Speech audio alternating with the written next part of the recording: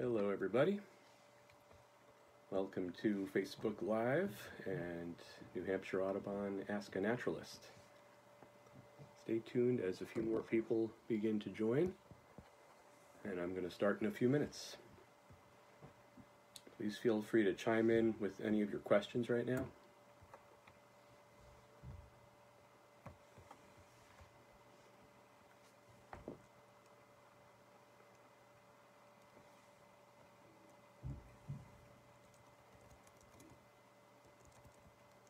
And if anybody is on right now, just give me a quick comment if you could. Just let me know how things are looking and working. That would be much appreciated. Welcome to those who are joining in now.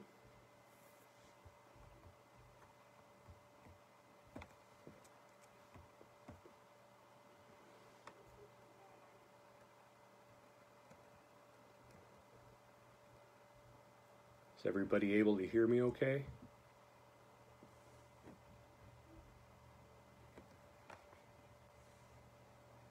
Okay. Thank you, Susan, for chiming in, and the others for joining.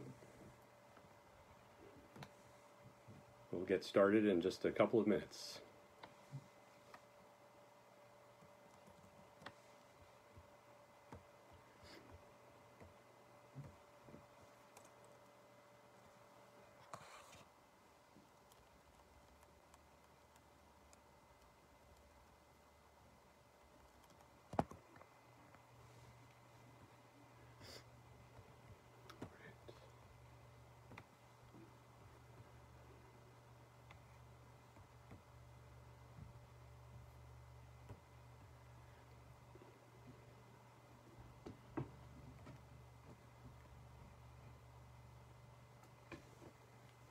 All right, we have a few comments coming in and questions. Great.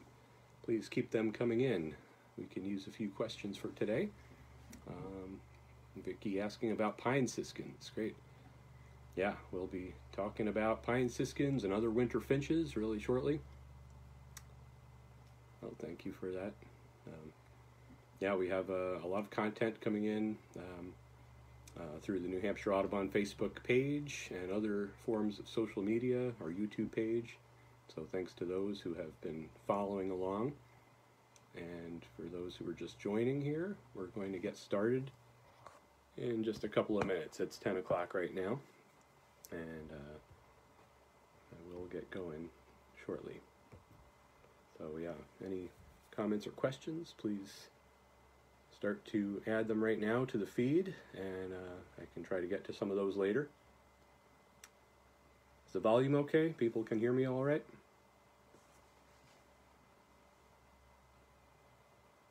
All right, why don't we get going?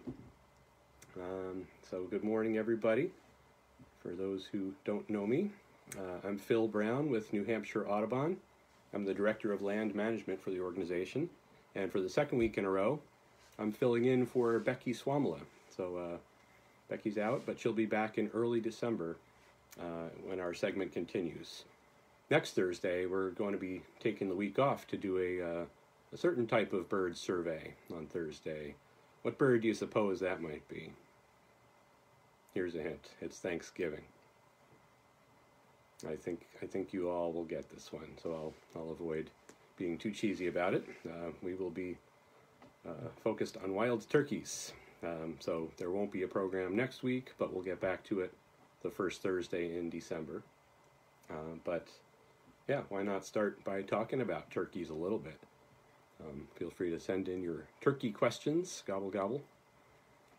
Thank you, Vicky.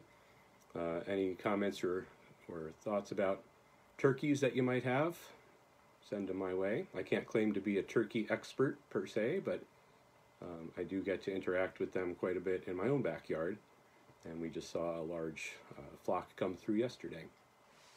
But a little bit of history about wild turkeys to get going. We will, you'll know about the Native American tradition with turkey and the Thanksgiving holiday, of course, but in New Hampshire, locally, this species was effectively eliminated from the state in the mid-1850s. So a long time ago, turkeys disappeared, and they were lost because we were clearing land at a rapid pace for farming. There was also unregulated hunting going on, mostly for subsistence, for people's own meals. But we lost a lot of turkeys at that point, and turkeys were extirpated, which is a local form of extinction. So extirpated from New Hampshire in the mid-1850s. So fast forward 100 years, and in 1975, 25 turkeys, one little band of 25 turkeys, was released into southwestern New Hampshire. And look at this, 45 years later, there are now over 40,000 turkeys, according to New Hampshire Fish and Game in New Hampshire. So pretty impressive species recovery and restoration. It wasn't hard for turkeys to just take off and start eating all the bountiful food that was here. So let me get to a few of these questions in a second, but just a little bit more about turkeys. They have some negative consequences, but also a lot of positive ones. Most of the negative consequences have to do with people's perceptions of them. A lot of people don't actually enjoy being around these large animals that are defecating everywhere and roosting in strange places, but they're pretty fascinating, and they're all over the place now. They feed a lot of large mammals too, and I'll talk a little bit about some of those large mammals later on. But they're roving through the woods right now, late November, in search of the bountiful acorns that have been dropped by oak trees. This is a big mast year in the state, so there's plenty for turkeys to eat, as well as other foods, but acorns are a primary source. They're fun to watch. You could get them at your bird feeders if you throw a little cracked corn on the ground especially, but they'll come to other seeds as well. And it's fun watching them, especially in the evening as they fly up into roosting sites where they sleep in large pine trees mostly.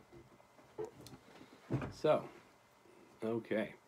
I'll get to a question here about barn owls. I see there was a question from Susan about the barn owls. We do have a captive ambassador bird, a barn owl, that was raised from an early age, from when it was a chick at New Hampshire Audubon at the McLane Center. And the owl is not very hardy. This bird is a southern species. Barn owls don't regularly occur in northern New England. They're very rare when they show up in New Hampshire. It's very odd occurrence. So mostly they're a southern species. They don't do well in the winter. We have a winter mews set up for the owl indoors, so that's probably why you're not seeing it if you take a walk at the McLane Center now. We do have some live ambassador birds that you can see by walking behind the center and through a little winterized area. Bald eagle, red-tailed hawk, those two come to mind as being there. So and barred owls also. So yeah, thanks for sending in that question. Some other questions are coming in about pine siskins, about dark-eyed juncos. I'll get to those in a minute, but I'll talk a little bit about where I am here this morning. I'm at my home in Hancock, New Hampshire, in the southwestern part of the state, the Monadnock region, and I'm glancing out the window occasionally as I do. And you know, now that it's late November, we're going to talk a little bit about what's going on in the natural world now. Last week I talked about deer hunting season. I have my blaze orange vest here as a reminder, so please keep that around you if you go out in the woods and fields and wetlands. Deer hunting season will go until December 6th in most parts of the state, and a little beyond that in far northern New Hampshire. So be aware when you're outside. But we'll talk a little bit about some backyard mammals today, some bird feeder activity, including, I promised this time, a closer look at my own feeder setup. So we'll take a look outside and see what's going on. So stay tuned for maybe some live bird footage too. I'll talk about window protection for window strikes, and what's going on with the winter finches, the hawk migration, and a little bit about some New Hampshire Audubon wildlife sanctuaries, which is my area of expertise in the organization and my role as the Director of Land Management. So, but as usual, I'm taking questions from all of you. So thanks to those who've submitted questions already. Please keep those coming. We'll have some time to get to those in the next 20 minutes or so. And hopefully we have no technology issues again today. So far, so good. Let me know if at any point you can't hear or see me. Thank you. So unlike the previous week, this week has started with a little blast of cold weather and a little bit more seasonable weather too. It's not a bad thing at all to have this kind of weather happen at this time of the year. This is what should be happening.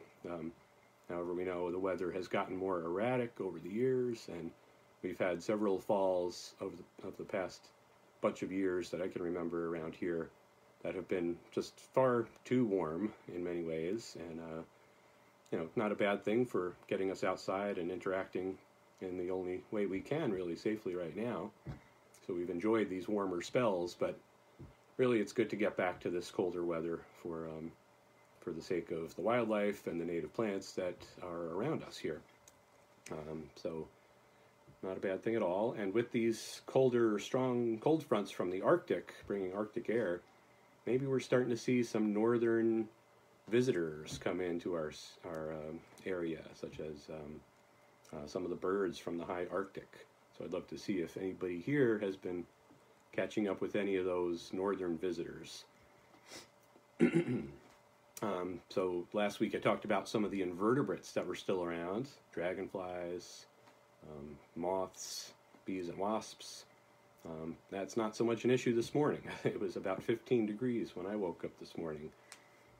But I have to say, it's never a bad time to get outside, bundle up and get out there, and you will be rewarded, I promise you, if you make the effort and take a walk in the same place, get familiar with what's around you, wherever you are. So this morning I had one of those experiences. I was walking up the driveway with my cup of coffee in hand to keep my hands warm, like I do just about every morning, and have a look around to see what birds were around me. And I was starting to hear some interesting calls. We've had a slew of crossbills this year, so it's not unusual in my backyard this fall to have red crossbills around. This is a northern finch that I think I may have shown a picture of last week. And they have a bill that actually crosses like that. So they're designed to extract seeds from white pines and other types of conifers like spruces. And that's what their diet is, pretty much exclusively. So crossbills were calling, chattering away, but they were chattering in a slightly different way. It caught my attention. And I looked up and I saw a large bird kind of slowly flying in, and I was immediately figuring it was a raptor. We've had sharp-shinned and Cooper's hawks in the yards in the past weeks, so I figured it was one of those. But this bird had long angled wings, and it started to speed up. And suddenly, as the warning calls started to escalate, I saw and heard this bird snatch one of the crossbills right off of the top of a white pine tree up my driveway. It was a merlin. It was a large female merlin, which is a medium-sized falcon that mostly passes through our state in the fall and breeds here in small numbers in the summer. But at this point in late November, it's getting a little bit late for a bird like that. But it was amazing just to see what was happening right before my eyes. It's not every day when you get to witness a bird kill, tragic as it is, but raptors have to make a living somehow. And so I got to be rewarded with just an average stroll up my driveway. So I promise you do the same thing. Get out there, be observant, have your binoculars on, and you'll see amazing things too.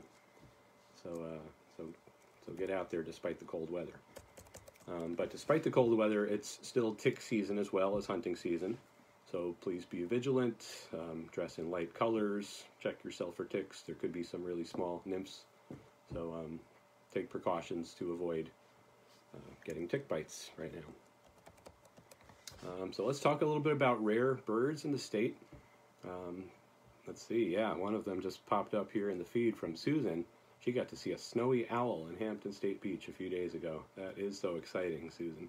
Thanks for sharing that. Yeah, snowy owls are one of those northern visitors that I alluded to earlier, being ushered in by some of these cold fronts that happen in November. So, yeah, snowy owls breed up in the high Arctic of northern Canada mostly, and every winter, to some extent, snowy owls do make a push south and show up in regular places such as Plum Island, the Parker River Refuge in Massachusetts, that would be, and Hampton Beach State Park in our own Hampton, New Hampshire. These are regular places where they occur. I saw a photo of that particular snowy owl, and it looked like it was on the beach next to a stump or a log or something that had washed up. It was just a beautiful image to see something like that. So very exciting to see one of our largest owls, a rare visitor from the north. So be on the lookout. There was also one reported in the Connecticut River Valley in southwestern New Hampshire. So it's not just the coast where snowy owls might show up. If you see something kind of big and white, don't always assume it's a plastic bag blowing in the wind. So take a stop and look at it. But a lot of the times, white birds are reported and thought to be snowy owls because of how white they appear underneath. A lot of the time, those birds end up being red-tailed hawks. So you'll want to take a close look at markings on both the back side and the front. So snowy owls, white on the back, white on the front, with some degree of dark markings on the chest. That's great. Another eruptive species like that has shown up is the rough-legged hawk, also an Arctic breeding raptor, and it's starting to push through at this point, going to those same coastal and open field locations where they can find prey similar to what they have in the high Arctic, where they feed on lemmings and small mammals. So let's see. Always remember to keep a respectful distance from these owls and raptors, which are rare and out of place, and even if they look fairly content, don't just assume that they're happy with your presence up close. So it's important to be respectful of the owls themselves and their needs, as well as the land that you're on too, and the private property that you may be on at that point. So, and also just a little plug to avoid any sort of crowding situations, just having to do with COVID safety right now. There's more information about these topics on our website, and the New Hampshire Bird Records Journal is another great place to go for that information. There is a link to Bird Records, which I'll post in this feed here coming up. So for anybody who wants to go on to that, have a look. So let's talk about winter finches. These are some of the species like the crossbills that I mentioned earlier, and the other eruptives like the pine siskins that some are talking about in this feed, that are pushing south into our state from the north and the west. They're being pushed here by a scarcity of food that they are used to in their home territories. So there's a lack of cone crops and birch crop in the north and the west this year, so it's pushing a lot of these birds south and east in large numbers. Things we haven't seen in several years in any number, like common redpolls are coming through, evening grosbeaks, which are cyclical and eruptive. I think the last big eruption of evening grosbeaks to this extent may have been as many as 25 years ago, some are saying. But a few years ago, too, we did have an evening grosbeak push. These are attractive, large winter finches. They're like a giant goldfinch with a massive bill. So a very exciting bird to have at your bird feeders. Is anybody seeing them at feeders right now? I'd love to hear if you have evening grosbeaks or other winter finches. We're trying to keep up with where these birds are going and where they might be ending up for the winter. And they don't just stay in one place, too. They exhaust their food supply and move on in some cases. So starting to get some hints that maybe pine siskins are moving on We've seen large numbers in the past month or two, but I'm starting to see a slowdown at my own feeders here with that species. There are also some frugivores, fruit-eating birds, that are pushing south at this time of the year. Pine grosbeak is a massive winter finch, like an evening grosbeak. And Bohemian waxwing, which is not a finch, and is closely related to our cedar waxwings, which you're more familiar with. Bohemians are northern breeders, though. They're Canadian, and they're coming down south because of the lack of a softer mast. So fruit sources like mountain ash and high bush cranberry would be a couple of northern shrubs that they would be feeding on. There's a lack of that kind of food up north in Canada and the northern U.S., so we may start to see them showing up. So let's see, Megan chiming in with she thinks she saw a white-winged crossbill at Wanalancet feeding at the top of the hemlock. Yeah, it sounds very likely that could be the case. White-winged crossbills. I'm glad you mentioned that, because I'm going to put up a photo here, and this is one that I took on Tuesday, where I spend every Tuesday up on top of Monadnock Mountain for New Hampshire Audubon and the Harris Center, conducting the hawk watch that we do each year. So here is an image of some crossbills of the white-winged variety. This is a flock largely comprised of males with reddish coloration, 2 white wing bars, black wings, and you can see those interesting split bills. And sure enough, they are feeding on cones. That is the top of a red spruce tree, so very similar to the hemlock in food source. Crossbills will also feed on hemlock, so yeah, Megan, it's very likely that that's what you saw. The females are brownish, where the male would be reddish. So there was one pictured there, but it was a little bit hard to see. So yeah, keep an eye out for them. They're pushing south through the spruce forest right now. Yeah, I got to see a flock of about 60 zooming all around the summit of Monadnock. And over 100 were reported from Mount Monadnock in the same week by other birders. So yeah, this is the year to see a lot of these rare visitors from the north. So get out there, look up at conifers, especially in the high elevations. You might see white-winged crossbills.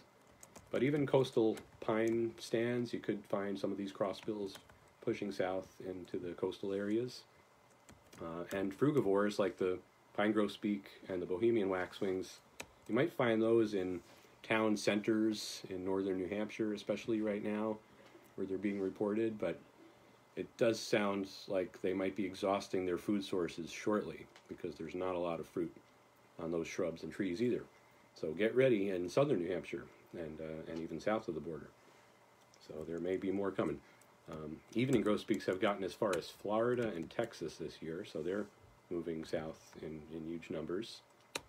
There was a flock of 19 seen by a birder yesterday here in Hancock. So be ready with your black oil sunflower ready. And if you have winter finches or want to attract them, you'll want a thistle feeder. And of course, be sure to bear-proof your feeders. Take them in at night, at least through mid-December. That's a good rule of thumb around here. And keep squirrels off your feeders. It'll save you money. It'll save you a headache of dealing with spilled seeds and chewed up feeders. Believe me, I've been through it. Also, let's talk a little bit about feeding birds, such as, feeding birds water, giving birds a fresh water source. It's a little bit hard when it's 15 degrees outside to keep water, but as much as you can, try to keep your bird bath filled if you have one. There are fountains that are available and heaters if you want to go to that extent. I don't personally do that here, but this year I've seen more birds at the bird bath, probably because of how dry things have been. So they still need that source. And a friend asked me recently, how do they keep from freezing while bathing in cold water? And I think that's a great question. Well, birds have plenty of strategies for dealing with cold temperatures. They have to maintain 106-degree body temperature for most species, even during these cold conditions. So how do they do that? Well, they add their winter weight, just like we do, right? We have to fatten up this time of the year. Some species like chickadees add up to about 10% of their body weight in fat through eating fattier foods. Suet and seed is a good source of fat. There are also behavioral changes that birds will use, such as taking shelter from the wind, huddling up together in roosting cavities at night. Chickadees and kinglets will do this in particular, and stay warm by huddling up and taking turns and of who's going to be on the outside and who's going to be in the inside. So it's a good way to help them survive. You can put up roost boxes that are specific for that purpose if you have a lack of trees with cavities in them. And birds also have an ability to shiver to help retain their heat. They have specialized feathers that add insulation. Think of geese and ducks having downy feathers, which help keep them a lot warmer. And they also are able to physically change the shape of their feathers by puffing them out, creating these air pockets next to their bodies, which help insulate them as well. So you'll see birds all puffed out in the winter. That is simply to stay warm, just like we're wearing a big puffy down jacket. Same idea. But let's get back to that question at hand about how do they keep from freezing while bathing in cold water. And some of it has to do with those air pockets, but ducks and geese in particular are an interesting species or group there, where their veins and arteries run in close proximity to each other in their feet. So ducks' feet don't get cold because they're constantly recirculating blood, warming themselves, warming their feet in cold water. And of course they're always kicking around too, so that probably helps. So lots of interesting strategies to help them preserve heat and retain heat.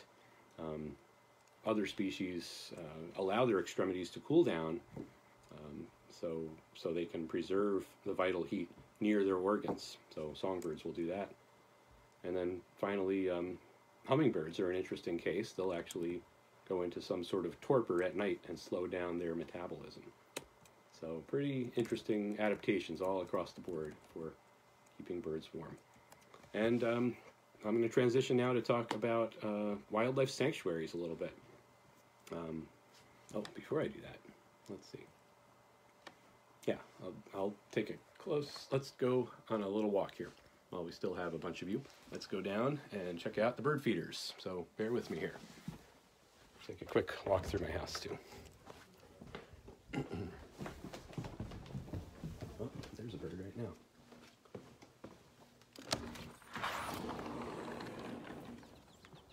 Well, these are not the backyard turkeys, but of course we have some of the hens here feeding under the feeders. They just responded to an alarm call. You see how still some of these birds just got? The chickens are keyed into what might be danger in the area. Blue jays just gave an alarm call. Here comes a jay right now. So there's probably a hawk nearby that was just sighted. But here's my feeder setup. I'll show you what we have here for bird feeders. Suet. So hanging here is a suet feeder, a suet cake, in this case loaded with seeds and corn. Great place for woodpeckers to hang out. Some of the other songbirds will also work on the suet. This is shelled sunflower, sunflower hearts. This is a favorite for many species of songbirds. It's an easy source. It's kind of like a lazy bird food. So I also will put it here in this tray in hopes of attracting evening grosbeaks. And we did have one yesterday, so that was super exciting. Thistle feeder. Thistle is the smallest seed here, this little black seed. It is a specialized feeder that allows the birds to pull these tiny seeds out. Hello there, chickadee. There are the chickadees enjoying the easy pickings on the sunflowers with no seeds. and then hanging black oil sunflower seeds, of course. A favorite and kind of a generic food source for birds, but a very important one at bird feeders. I'd say if you have to pick one type of bird feeder, you'll want to get a hanging feeder like this and use black oil sunflower. So we take these in at night to keep the bears away, put this bird baffle up to keep the squirrels off, and that setup will work very nicely. Created a little temporary brush pile here too. It's good for the birds to have a little bit of cover. Ideally, a little bit more than we have here is a good scenario. So with that, let's see, we'll back away and see what comes in for a second here. And then we'll talk about some of the mammals in this backyard too in a second. And I'll show you a few pictures from a trail camera that I set up this fall. Looks like some goldfinches are waiting for me to back away a little further, so I think I'll let them have their space here and let them enjoy food. Chickadees, though, it's a fun activity, especially with kids. Hold out some seeds in place of a bird feeder, and chickadees will come in and land on your hand if you're patient. All right. Oh yeah, before we move away from the yard, I wanted to talk a little bit about windows. Windows are a major source of bird collisions and death. So I'm guilty of having that issue here at our house. Recently, though, we found a solution that we think is going to work and has been working well. There's a certain type of tape that allows you to stick the tape across the outside and then peel back this long row of tape. It leaves tiny little dots that allow the light to get through, that are really not too visually impairing from the inside at all. In fact, we've gotten quite used to it. But they're in such a pattern where there's only a 2-inch spacing in every direction. So birds, as a result, will not see the light, or they won't see an opening that they could fly through, because there's a window on the other side. There's plenty of light coming through this window, and that can be a real challenge sometimes, and it has the birds coming through it. So temporarily on some other windows, we've used the yarn design, yarn blowing around at 2-inch intervals also, and that will prevent birds from flying through. So you can do that design as well. So yeah, we're just waiting for a warmer day to put up the rest of our tape at this point, so it sticks. Bird bath. Uh-oh, it's frozen. I better thaw that out. Okay, back upstairs.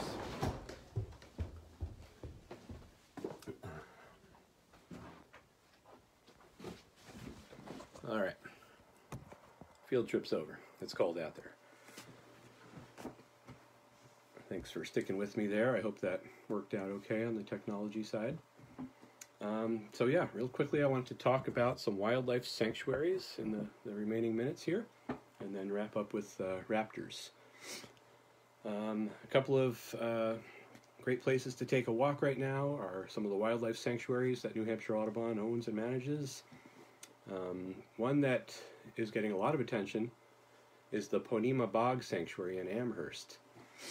And this property is a nice easy walk, about a 3/4 mile long boardwalk trail, and it's flat for the most part, a little bit of a rise to get to the bog boardwalk, and before the ice especially, it's a good time to get there. Once the ice comes in, the boards become a little slippery, and it's really not recommended for visiting, but it's a fine time to see an open heath bog area. Let me see. Everybody still with me here?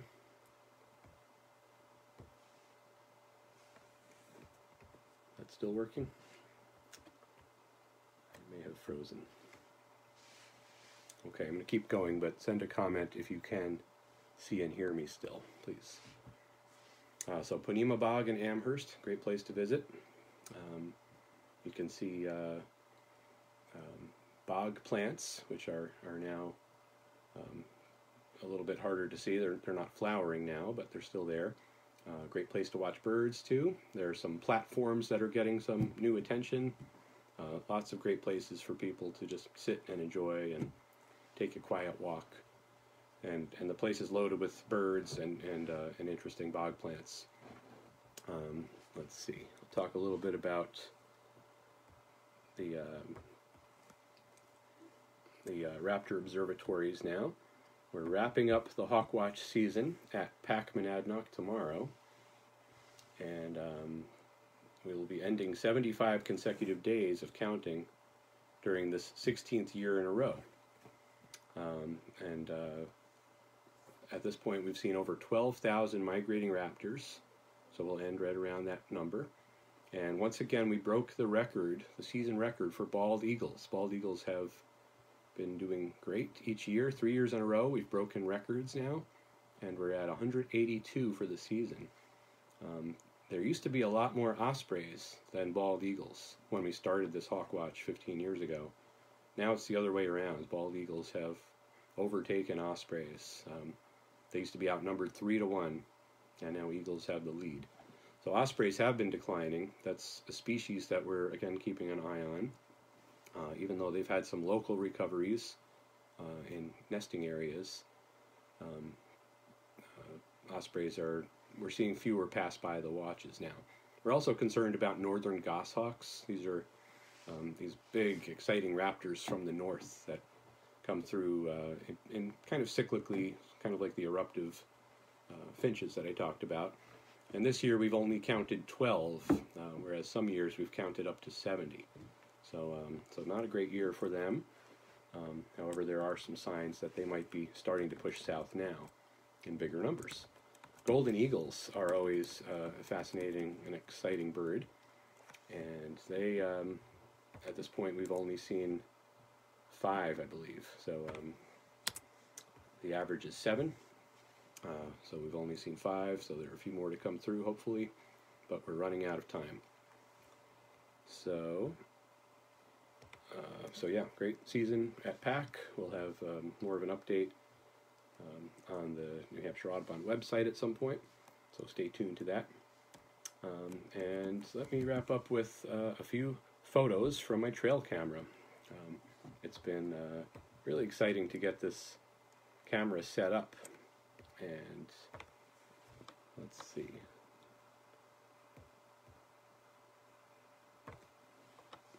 Bear with me here as I get some photos going here.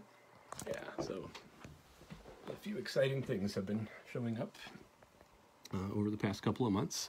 We saw some immediate activity in setting up this trail camera along one of our woods trails.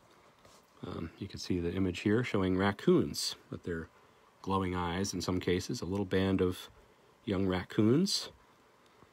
This is back in September or early October, a porcupine walking through in broad daylight. We've had striped skunk, of course, still on the move. Yeah, and this has been one of the real highlights this year, is seeing gray fox. Gray fox will come out. It's a woodland species of fox that can actually climb trees, and they're very cat-like too. This is a cat, which we were very alarmed to see because I never see a cat here during the day. It's important to keep those cats indoors. Yeah, gray fox. We've had 2 coming in. I set up a little bit of a bait pile here for them one night, and they enjoyed it. They enjoyed picking apart a chicken carcass, and we got some great images of gray fox, which is a beautiful animal. Of course, white-tailed deer, which have regular trails, so you could see where they're walking through. Oh, and this is Ponema Bog, as I was talking about the bog earlier. And red-tailed hawk to end it. All right, well, let me see if I can get to any remaining questions here. If anybody still has questions that I didn't get to, please remind me of those, and I'll take a quick glance at the list here. I think there was a question about juncos earlier, and I'm trying to get to that one here, but just scrolling back. Different variations of juncos. A couple of people asked about that. Well, juncos are, we get one species of junco, the dark-eyed junco, It's common across the northern and central United States. Juncos are in the sparrow family, and there's a bird with, just a quick review of what a junco is. It's generally a darker grayish back and a white belly. However, there are different forms, different races of juncos. So just a quick image here from the Sibley Field Guide showing a plate full of dark-eyed juncos. You can see some of the brown that occurs in some of these birds. This particular one is the Oregon junco, still within the dark-eyed species, but different race of junco. We also have a species from a race from the central part of the United States and the Rocky Mountains, also a little bit darker on the head, more contrasting between the head and belly and back. So if you do have one that looks like that, it's possible. Oregon juncos do sometimes occur in the eastern U.S., including in New Hampshire. We'd love to know about it and send some photos to the Naturalist email address at New Hampshire Audubon. But generally, if you're seeing a couple of different colors of juncos, you might be seeing adult males, which have the darkest backs and heads, and then some of the younger or female type birds, which have more brownish on the back and are just a little bit less contrasting overall, with more brown altogether. But juncos all have that white in the outer tail that you'll see in flight. So that's a quick review of some of the junco types. So any other last comments here? I'm happy to answer just one more question maybe. And I'm taking a look through to see if there are any. Turkeys, yep, I think we covered turkeys, owls,